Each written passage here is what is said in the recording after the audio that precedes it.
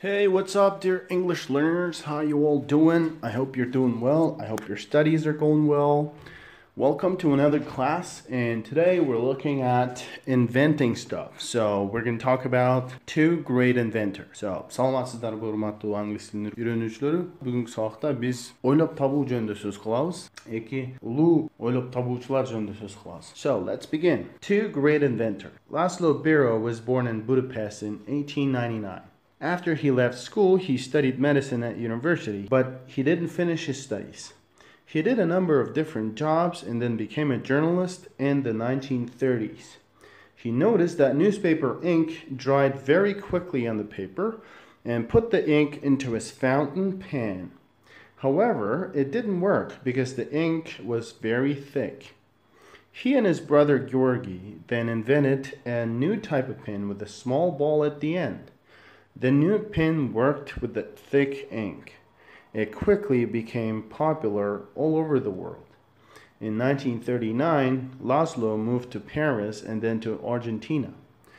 Biro invented many other things, but the most important was the ballpoint pen, or Biro. Laszlo Biro died in Buenos Aires in 1985. So this is the first inventor.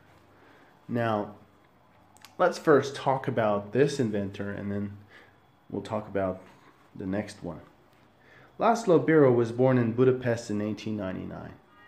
Laszlo Biro Budapest'te 1899-жылы туылған. After he left school, he studied medicine at university, but he didn't finish his studies. Мектептен кеткенден кейін университетте медициналық факультетте оқыған, же медицинаны изилдеген, оқыған. Бирок өзүнүн окууларын бүтүргөн эмес. Didn't finish. Finish бүтүрүү. He did a number of different jobs and then became a journalist in the 1930s. Ар кандай жумуштарды кылып, number деген сан, бир канча ар кандай жумуштарды кылып, андан кийин журналист болгон 30-жылдары. He noticed, fast D, that newspaper ink dried very quickly on the paper and put the ink into his fountain pen.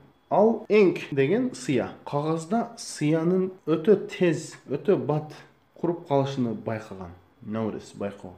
Анан өзүнүн fountain pen деген бул жанагы алдың сыяга тийгизип туруп жаза турган ручканы fountain pen дейт да. And put the ink into his fountain pen. Өзүнүн ошол ручкасына салып көргөн сыяны. However, it didn't work because the ink was very thick. Бирок бул иштебеди. Себеби сыя аябай калың болду. То есть коюу болду. Thick деген калың же коюу. He and his brother Georgi then invented a new type of pen with a small ball at the end. Ал Georgi деген байкеси менен анан аягында учунда кичинекей шарик менен жаңы ручканын түрүн ойлоп тапкан. The new pen worked with the thick ink. Жаңы ручка ошол коюу сыя менен иштеди. It quickly became popular all over the world. Ал бат эле дүйнөнүн булуң бурчунда популярдуу болуп кетти. Became, муну билебиз. In 1939, Laszlo moved to Paris and then to Argentina. 1939-жылы Лазло Парижге көчүп, анан кийин Аргентинага көчкөн. Biro invented many other things, but the most important was the ballpoint pen, or Biro. Biro, то есть ушул киши, көптөгөн башка нерселерди ойлоп тапкан, бирок эң маанилүү нерсеси бул ошол шариковый ручка болгон, шарик ручка. Же аны Biro деп коюшчу экен башында. Laszlo Biro died in Buenos Aires in 1985. Laszlo Biro Buenos Aires'te 1985-жылы дүйнөдөн кайткан. Okay, so now let's talk about the second inventor. Erno Rubik's father was an engineer and his mother was a poet. He was born in Budapest in 1944. After leaving school, he studied architecture and design at the Technical University. In the 1970s, he worked as an architect, and in his spare time, he invented the mechanical puzzle. Rubik called it the magic cube. It soon became popular in Hungary and the rest of Europe. In 1975, he taught architecture, but he continued to invent puzzles. In the early 1980s, the cube became popular in the USA too and got a new name, Rubik's Cube. It is the world's best-selling toy. Some people say there are 300 million cubes in the world. Rubik became very rich and went on to invent many more games and puzzles. Rubik's father was an engineer and his mother was a poet. Бұл жерде апостроф болуш керек эле. Себеби Эрно Рубиктин атасы инженер болгон, жана апасы акын болгон. He was born in Budapest in 1944. Будапештте 44-жылы туулган. Мектептен кеткенден кийин, after leaving school, he studied architecture and design at the Technical University. Техникалык университетте архитектура жана дизайнды окуган. In the 1970s, he worked as an architect, and in his spare time, he invented the mechanical puzzle. 70-жылдары архитектор болуп иштеген, as an architect болуп, сыяктуу катары, архитектор катары иштеген, жана in his spare time, өзүнүн бош убагында, spare time бул бош убакыт. Өзүнүн бош убагында механикалык puzzle, то есть бул головоломканы ойлоп тапкан. Rubik called it the magic cube. Rubik аны сыйкыр кубик деп атады. It soon became popular in Hungary and the rest of Europe. But soon вскоре да Венгрияда популярды болуп кетти, жана калган Европанын калган жерлеринде. Rest деген бул өзү эс алуу же калганы болот. The rest бир нерседен калганы. In 1975, he taught architecture, but he continued to invent puzzles. 75-жылы архитектура боюнча сабак берген, бирок ошо пазлдарды ойлоп табууну уланткан.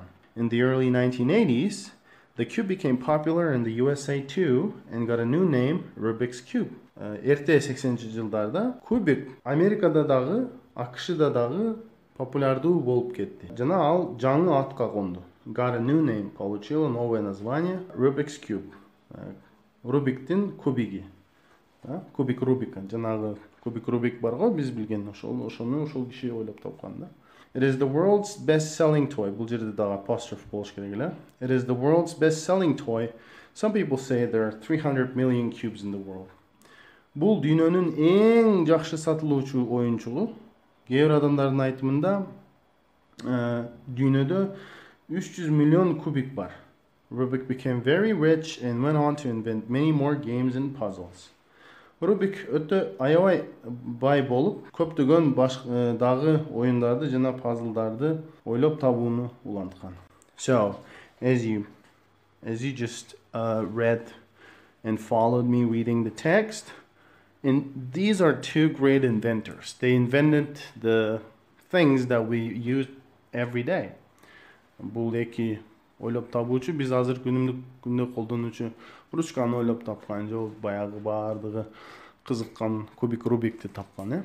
So we can learn a lot of stuff from this. So we can learn that you can solve some problems by actually experiencing the problem, or just living in the environment, or the atmosphere. So bir проблеманы же bir нерсени биз ошол атмосферада жашап жүрүп, же болбосо bir проблемага кабылып ойлоп табышыбыз мүмкүн да. And look at what they studied at school. At universities.